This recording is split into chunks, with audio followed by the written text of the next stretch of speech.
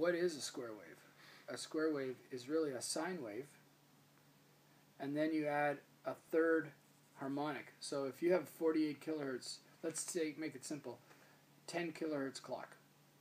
You have a 10 kilohertz fundamental sine wave, then you have a third harmonic of 30 kilohertz, and it's 3 cycles, and then a fifth harmonic, and a seventh, and a ninth, and all the odd harmonics add up and make it square, right?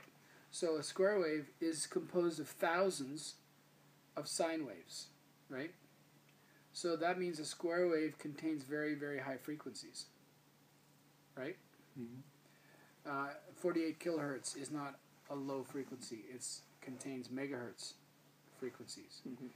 And back in the 90s, early 2000s, even 10 years ago, converters were not good enough that it mattered. But now converters are so good. All converters, Prism, Apogee, is converters.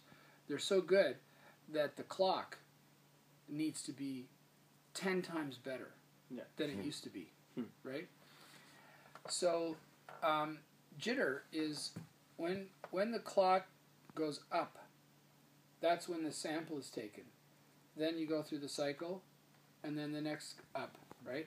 Sample number 2 and sample number 3.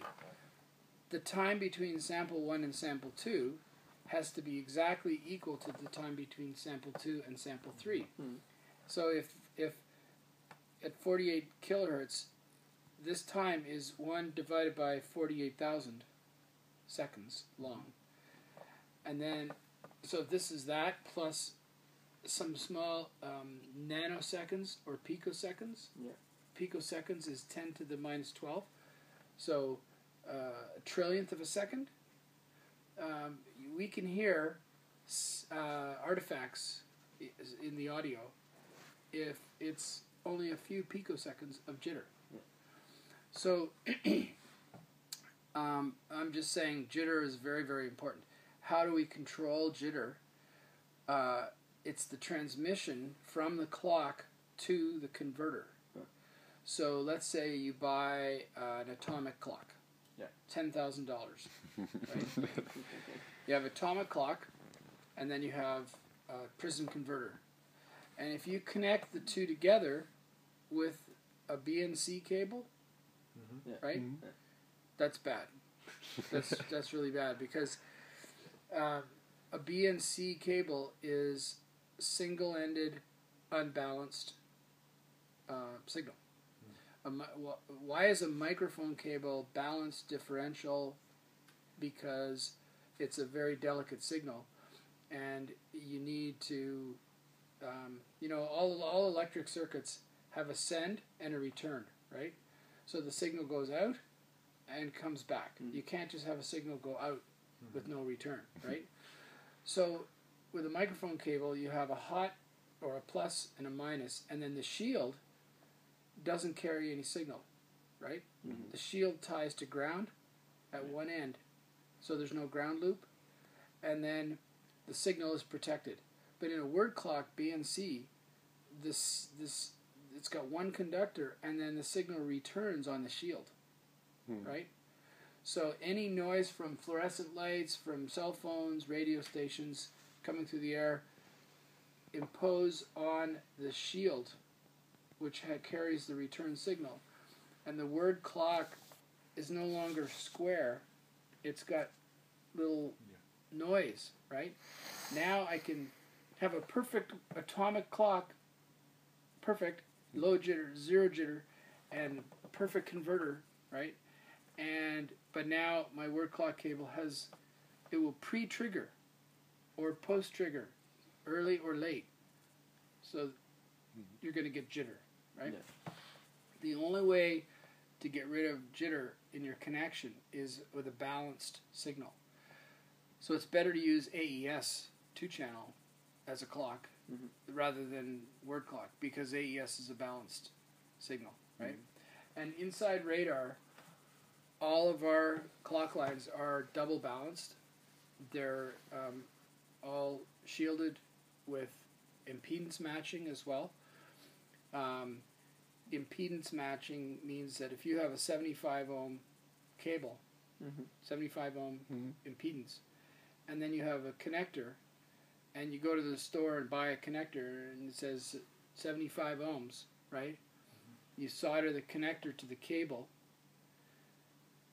There may be an impedance mismatch between the cable and the connector, right? Because this is a cheap connector that's it's 75.1 ohms, and the cable is 74.9 ohms. They're not exact. So electricity sees an impedance mismatch as a discontinuity. So if you take two water pipes and solder them together, and there's a very small burr or edge inside the pipe, the water flows and hits the edge. There's turbulence. And then the turbulence causes reflected waves to go back up the pipe, right? The same with electricity. If there's an impedance mismatch, then you get reflected waves in the electric current. The reflected waves cause noise, and the noise causes jitter. So you have to have balanced clocks, but also impedance matched all the way through from the clock source. So if you open up a radar and you look at the boards interconnecting, they're all balanced and shielded with impedance matching. We have $40,000 software that when we do the circuit layout of the boards, we know that it's impedance matched all the way through. Properly matched. We model it and make sure it's perfect. So, power supply, clock. Notice I haven't even talked about the converter chips. Like, people say, what converter chip do you use? Like AKM or Analog Devices or Texas Instruments. You know, they make converter chips. So if you look at a Avid HDIO, it uses an AKM 5394, right? That's what the Avid HDIO uses. That converter chip is not the sound quality. The sound quality is the power supply, the clock jitter, and the op amps on the front end. That's the sound quality. Mostly in the analog. And then the last you... Los operacionales when you take a microphone, a line level signal, and you go, it's a balanced signal, you have to have some filtering and coupling, DC coupling capacitors. So all mixing consoles have DC blocking caps that sometimes have to be replaced if they get swollen. And you have operational amplifiers, they're called, or op amps, right? And the op amps have to be high slew rate. And slew rate is, if I have a kick drum, boom, the signal rises very quickly, right? So the operational amplifier must track the transient. So it's how, if the transient goes like this, but the op amp can't track it, that's distortion, right? So you have to have, you can't put in cheap op amps. You can't. They've got to be good op amps with high slew rate. A customer last week asked me about a certain converter, and I said, well, you know, I think it was I forget what the model was, but it was 16 channel converter, and I said, well, how much does it cost? He told me the cost, and the manufacturing raw parts cost to retail price is about $5, okay, to include distributor, dealer,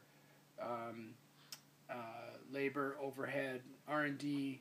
To pay all of those expenses and make money, you need a 5 times markup. So if a converter costs $5,000, then it could have a raw parts cost of $1,000, right?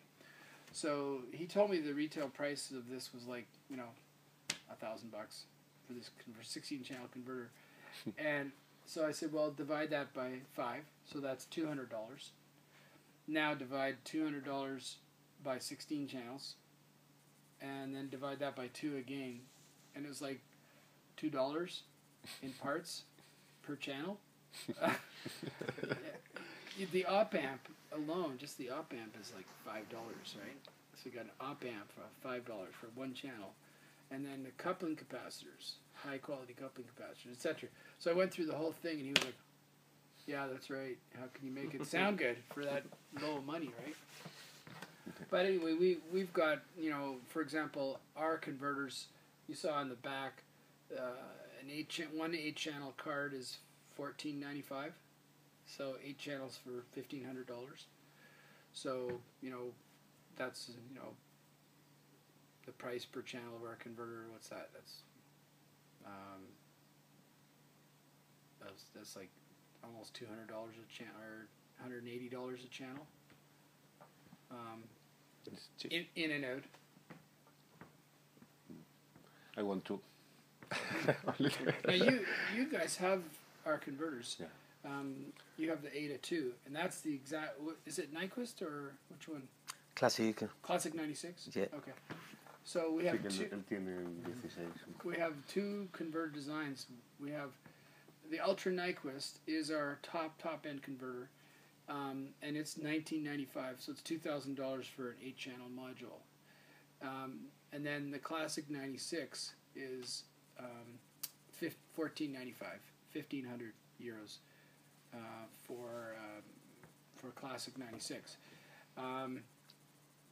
And we originally had in the Radar 2, Otari Radar 2, we had, do you remember the Otari Radar? El anterior modelo, ¿no? Yeah, they were our distributor till 2000. We had the classic converters. They're only 48 kilohertz. But a lot of people liked them because they had that big bottom end and The sound. warm sound. And so we extended the sample range to 96 kilohertz. And that's what the Classic 96 is. That's what you have. But I mean, what do you tell them what your experience with the sound is? Yes, I told. Yeah. Sí, que suenan de verdad, suena como si no estuvieses grabando, o sea, como si fuese el instrumento de verdad, la voz de verdad, es alucinante. Es que no oyes la conversión. No. Es muy natural y muy limpio, es la leche, desde luego. Habla antes algo del headroom, ¿no? Sí, que tienen un poco más de headroom además que los Apple y los Princeton. Sí, no, para grabar, pero es que para insertar aparatos en una mezcla es que no pierdes nada, y para mastering lo pones en un inserto y no estás perdiendo nada, es como transparente. So, I like it very much. Yeah. Very, very much. Good. Any other questions?